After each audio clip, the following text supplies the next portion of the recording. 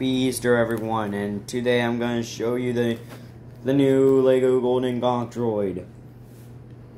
This is totally real, and also, yeah,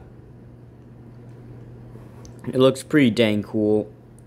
Yeah, I got this inspiration from Lego Star Wars Skywalker Saga. This is a pretty good project. And I think I'm the first one to do this,